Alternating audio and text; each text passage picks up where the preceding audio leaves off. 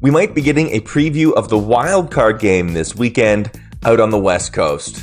The Los Angeles Dodgers have the top NL wildcard spot pretty much wrapped up at a minimum. They have a 13-game lead over the second-place San Diego Padres with just a couple weeks left in the season. The Padres, they still have everything to play for.